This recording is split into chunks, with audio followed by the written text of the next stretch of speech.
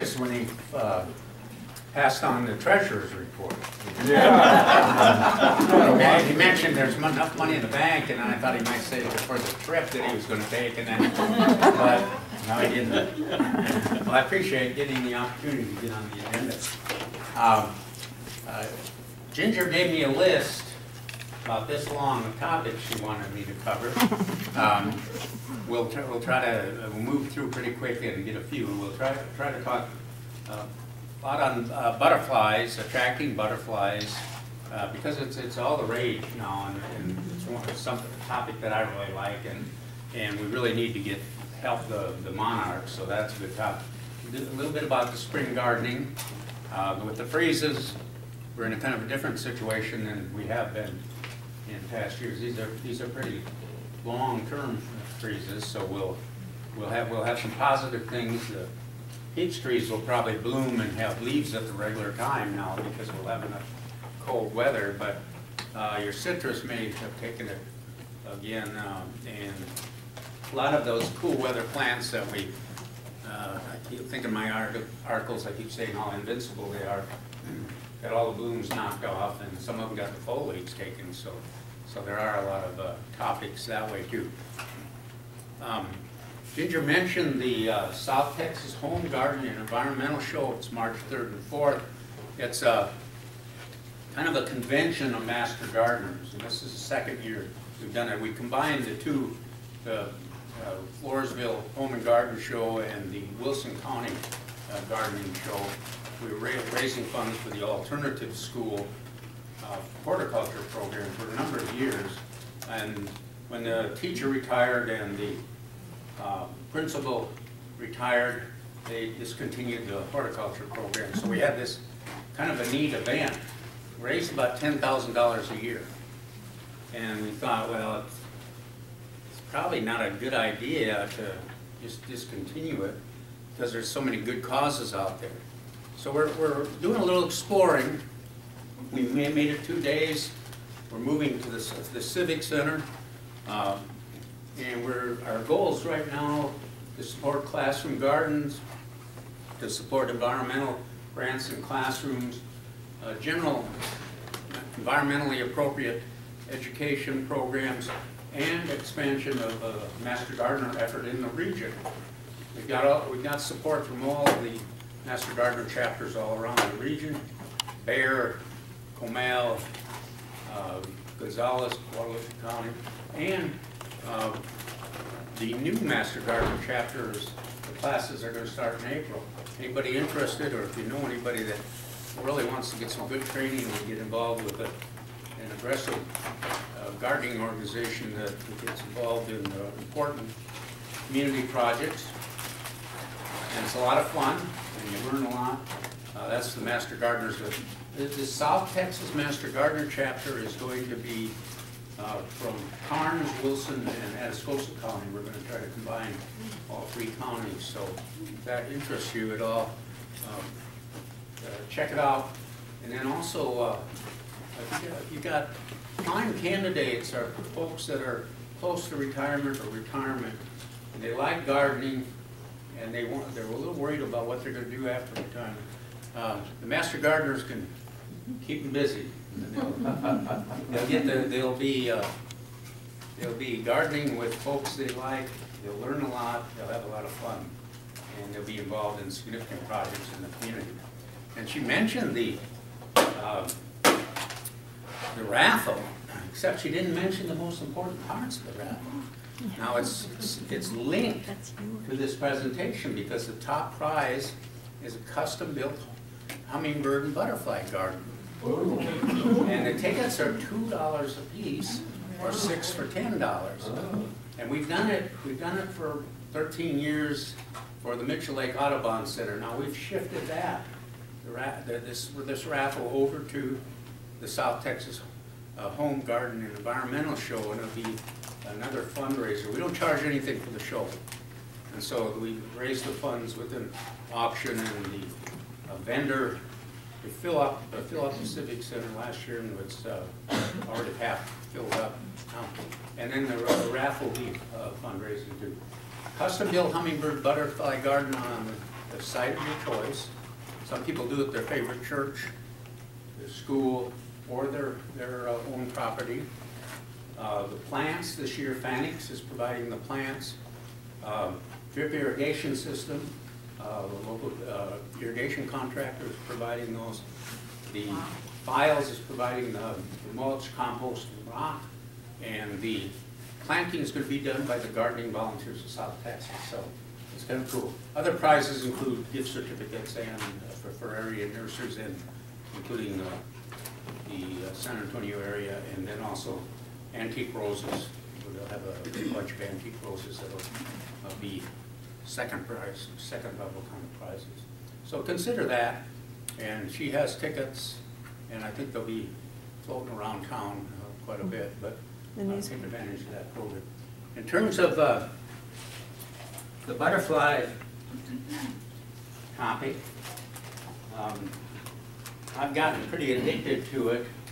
I've always been a bird watcher, and now, you know, of course, it's a wonderful area for attracting birds to your landscape and just seeing birds in wherever there's a thicket or blooming plants or fruiting plants. You're going to have a nice selection of birds to observe.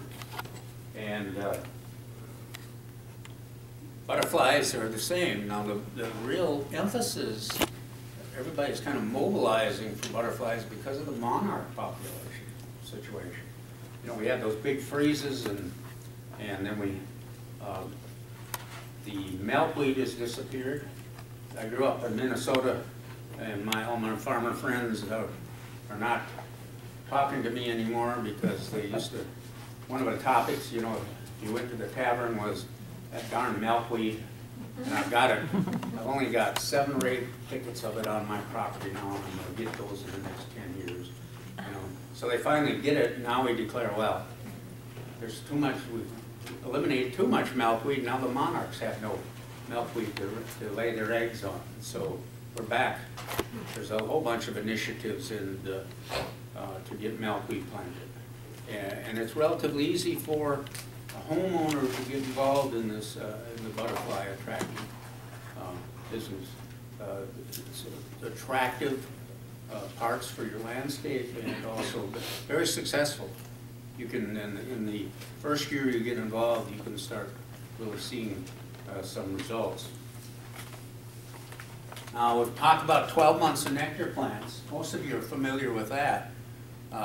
Butterflies go to plants that have nectar. And we'll talk a bunch about those. You want to have them so that you have something always blooming. And there's a large list of plants that will provide nectar. My favorite nectar plants are zinnias, mistflower, and milkweed, and then there's one called porterweed, and that's the weirdest too. But porterweed is a neat plant. Anybody familiar with porterweed? We need to get more porterweed in the market too. You like weeds, don't you? Yeah, that's what they say in Minnesota. And it should have a better name because it's very, very interesting and attractive. And so 12 months is what we want. We're going to talk about caterpillar plants. That's one thing we forget about quite often, and it's the most uncomfortable part of resurrecting or renewing the butterfly situation, or encouraging them to come out in bigger numbers, because there's some compromises we need to make in our landscape for the caterpillar plants. Monarchs and milkweeds, and then other attracting tactics. Insecticide use in the landscape, that's one of the keys.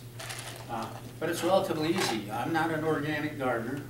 You know, I had a peach orchard earned a living. Well, that's not the thing. I spent a lot of work on time, and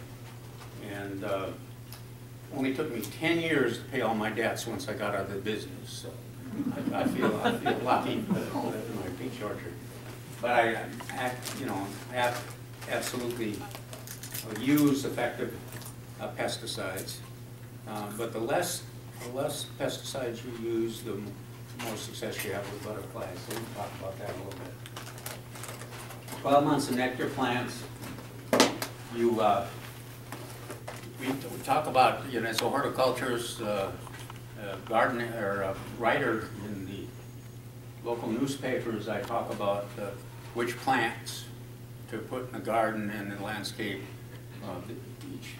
all times of the year, so that we can have 12 months of color, and it's easy to do. It's easy to do here in South Texas and Central Texas. And nectar plants are generally, you'll see from this list that they're very diverse. You can find a whole bunch of them that you like the looks of it, and the butterflies like it. There is a handout, it looks like most everybody's got it. It's kind of a one-page front and back that summarizes this whole presentation.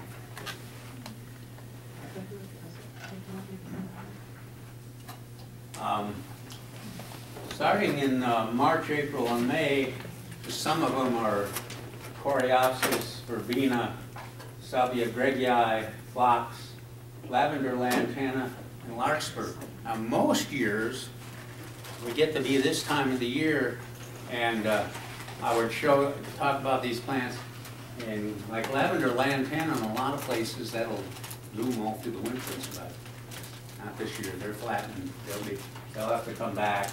The larkspur are coming up. Anybody have a naturalized larkspur? Yeah. I always have to remove.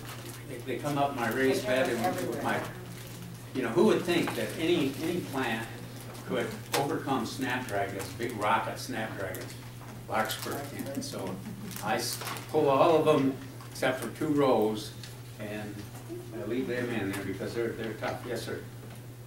Tambria forced the use of Coreopsis on our logo. Had to be. What was that? The Coreopsis had to be in the logo of our. Oh, really? Is that it in the logo? That's it. I mean to tell you. Well, let me see what it looks like. Aren't you proud now? We got a long list of plants, and it's very attractive, very easy to grow. Are these all native? No. Oh, Tambria, you're not going to like that. They're not native. Well, She tells me Some are naturalized. they got to be native Charlotte. plants. well, you know how native plant habitats operate. If you find a plant you like, you just enlarge the geographic area that counts as a native plant. Yeah. So now, and us here, everything in central Mexico, It's now native. yeah, it comes here. It's native. Yeah, I agree. Yeah. But there are plenty of native choices that you can call them. Actually, there's a lot of good native plants. There's a lot. And if you want to see a really nice native plant garden, the Mitchell Lake Audubon's, you need to go there. It's all native plants and great butterfly garden, and it's attractive 12 months out of the year. Now it's pretty flattened now with the cold, but it is. You can do a good job with native plants. Now, of course, one of my favorite set of plants are the tough modern roses and the old-fashioned roses, and they're not native plants. So there's a lot of them I like. My porterweed, it's not a native plant. Tropical. I don't mind them. It's just I get a lot of heartburn from that. I have no problem with naturalized plants, like the Vincatex. I love You that think one. you get hard? I bet you. If I write about Nandina or Vitex or anything in the paper, I get all kinds of response. Sometimes I just do it to see if anybody reads the And so far they are. June, July, August, I mentioned the zinnia plumbago. It's a tough, easy plant to grow. Vinca the deer don't eat. It's an annual and a good butterfly plant. And then, of course, the milkweeds are big. Cosmos, you can plant, one of the things about cosmos, if you've got a vacant lot or you've got wildflowers, there's always an ugly period with wildflowers, after they bloom. And you gotta wait for those wildflowers to mature their seed and drop their seed. So, I don't, if your household's anything like mine, there's a lot of pressure to, can't you mow those yet? Can't you go out there and get that bush hog and get that done? So, one of the things that you can do is you can just throw the seed, cosmos seed out there. And cosmos will bloom as soon as the weather warms up into, you can do it down in April. Put the seed down in April and it'll be blooming long before June. And then they reseed. And they're a great butterfly plant, they're a good xeriscape plant too. So that's one of the choices. And of course, Poinciana, or Pride of Barbados, is a nice plant. It's not a native. Well, it depends on the definition. Okay. September, October, November, the mist flower. A lot of you are familiar with the blue mist flower. Greg's mist flower is the one that most of us use now because it starts blooming earlier in the year. Mist flower has always been a kind of a late bloomer. It is a plant that just gets covered with butterflies, queen butterflies and monarchs when they're here. But this Greg's version, the Greg's version comes from West Texas. The other version comes from East Texas, and it's a little slower to start blooming. But mist flower is one we absolutely should have in your butterfly garden. Coneflower, Vitex fall aster, lantanas. The lantanas are a little disappointing to me when they start blooming because there's lots of other things the butterflies aren't attracted to. But as the fall progresses, they become more and more popular. And those last monarchs, before some of them will stay here too long, but they rely a lot on the lantana and Mexican bush sage, and the late summer sages are good plants too. Some of the favorites, I mentioned the all-star plants, the milkweed. This tropical milkweed, there is a controversy involved in this. This is not a native plant. This, though, is a plant that is very attractive and works well in the landscape. It's easy to grow. So when we all got involved with trying to save the monarchs, we said we needed milkweed to grow, and there's about 15, 20 different kinds of native milkweed.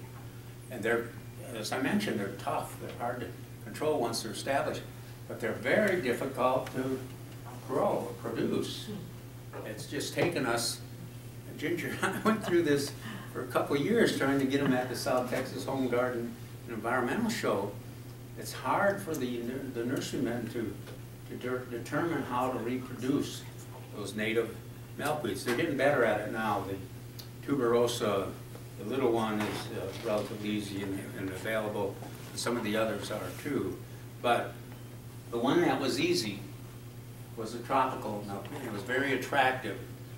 So my recommendation was always make sure you have milkweeds, and native milkweeds if you can find them, and if not, tropical milkweeds or a combination.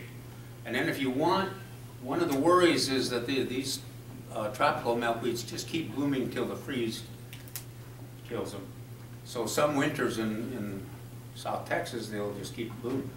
And there's research going on now, lots of research on whether that's a problem or not. Two questions about that. Do they keep the monarchs here during the winter time? The other thing is, when they stay blooming like that, there's some microbes that develop on milkweed, and there's some research that indicates that the milkweed population grows. There's no definitive answer on that question yet. So, but one of the solutions is that when the monarchs should leave, or sometime, say the end of October, or even the middle of October, you go ahead and just cut the tropical milkweed down. By then, the native milkweeds are all finish blooming anyway, but that you do the same thing for the crop. That's the temporary solution we're looking at. So you got the best of both worlds. You've got this wonderful nectar source. It also is a source or a breeding plant that is really attractive to the monarchs. And the monarchs will only lay their eggs on milkweeds, and this milkweed is very. When you put the tropical milkweed next to tuberosa, which is a native, they'll pick the tropical all the time. In fact, Gayetta Adjilski, one of the resource materials, she questions whether they ever nest on the tuberosa. It's a good nectar source, but she in her garden she's never seen the monarchs. Now we got another butterfly, queens, that are closely related. You know, we get the monarchs in the spring and the fall, and the queen butterflies that look a lot like monarchs are there all the time. And they'll reproduce on almost any milkweed. But it seems to be an issue. A lot of people are excited and interested in this whole topic and these initiatives on the monarchs. And if you go to the internet, you'll see those initiatives. You know, all the cities along I-35 are involved, Senator Rivers Authority, the universities, a lot of the universities through that Central Flyway are involved, including University of Texas and A&M. So there's a real opportunity there to play an important part in that program, and it's really interesting because it's some neat research and great discussions going on. There's swallowtail on the Vinca and Gulf Fritillary on the white cosmos. Cosmos, there's all different colors of cosmos. The ones that I found are best for our replacing wildflowers are the golden and the yellow. They're much more aggressive and sturdy than the white ones and the pink ones, which are pretty and they'll grow. But the yellow and the golden, they just keep coming back. Okay, caterpillar plants. I'm moving through this pretty fast, so you just stop me if you want to talk more about it. This is the real key to the difference of the interest in butterflies now than there were a few years ago. Everybody loved the butterflies, you know, flying around. They're attractive. Lots of different species worth observing. Except on the highway. Huh? Except on the highway. You have to wash your car. Yeah. There's lots of guidebooks on butterflies. There's not so many guidebooks on caterpillars. But caterpillars are an important part of this whole picture. And so one of the most interesting things is that the caterpillars, the butterflies are, almost all of them are pretty specific. Not quite as specific as the monarchs, and only use the milkweed, but pretty close. They all have a favorite plant, and if you want those butterflies to produce caterpillars, you've got to have that plant available. Anybody grow dill and fennel and parsley? Well, if you do, you'll get black swallowtails. They find it. And you go out there, for dinner, you're going to decorate last week you did it and it was very nice. You go out there, this week you got company.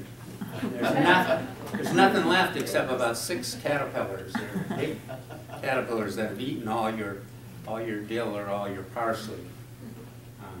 Another one is that Gulf Fritillary. We had a picture of that. The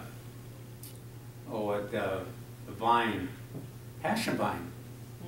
And it's a wonderful plant. And that's what they lay their eggs on. And if you got, passion vine can get pretty aggressive, but there's some beautiful landscape versions, and there's some that are pretty tough native versions, and they can get big and aggressive. They're not as bad as some of our vines, but I've seen passion vine though with only flowers left, flowers and caterpillars, and the Gulf fritillaries have eaten them, stripped them completely, and it doesn't faze them. You know, it'd be 2 months later they're all full of leaves again, and then 4 months later they're all full of caterpillars again. So they really rely on each other. So that's a lot of plants like that. Anybody recognize that? Doesn't it look like bird poop? Yeah. Oh, jeez. I was gonna say that. Yeah. Well, actually, you know, we get the call on the radio. I can't call it bird poop on the radio anymore. That's can't call it doo-doo either. Excrement. Oh, my God. But we'd get the call, somebody on the phone, and say, I know you're not going to believe this, but something was eating my citrus, my lemon tree.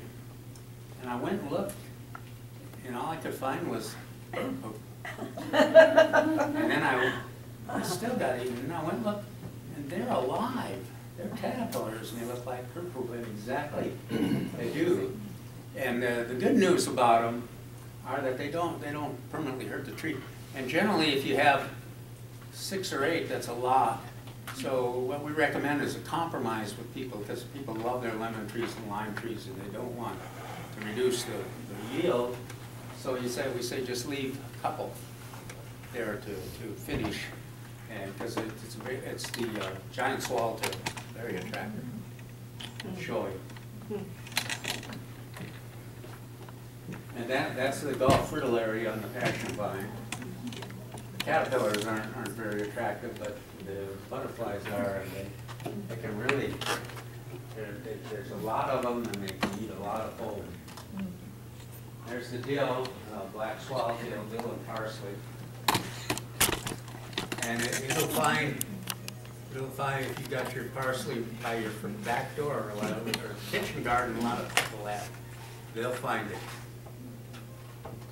And then the mockingbirds may follow them in too, and you wonder, well, what's all that activity out there? And it's the mockingbirds and other birds trying to eat the caterpillar. Excuse me. This is monarchs and queens. The caterpillar looks almost exactly the same, except with the monarchs, there's 2 more antenna-like appendages in the middle. And so a lot of people in the fall say, I've got monarch caterpillars. And then you have to say, well, go back and look at them. Are there 3 sets of those antenna-like cells? And if there are, then they are monarchs. If there's only 2, they're queens.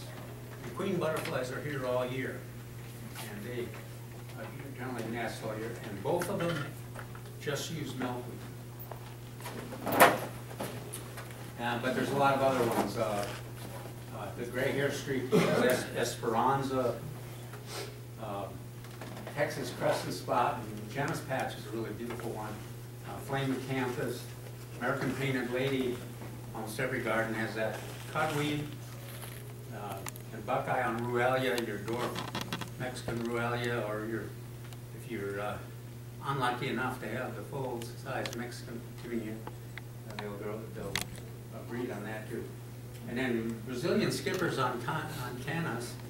We used to call we used to moan and groan, as horticulturists and gardeners moaned and groaned about the damage on cannas.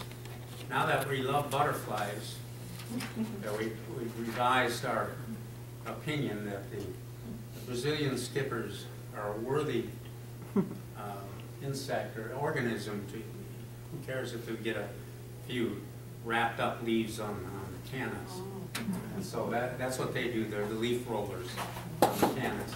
Now they're not as beautiful as some of the other butterflies, but they're pretty attractive. Monarchs, that's the big issue. You're familiar with the monarch the breeding cycle is just unbelievable. You know, they're wintering down in Mexico right now, in a forest area by Mexico City. They'll come up and get here about April 1st. And then they get here and that generation starts laying eggs when they get here, and you know, as they go up, and then they die. That new generation only lives 3 weeks, only long enough to go to the north and stop and lay eggs, and then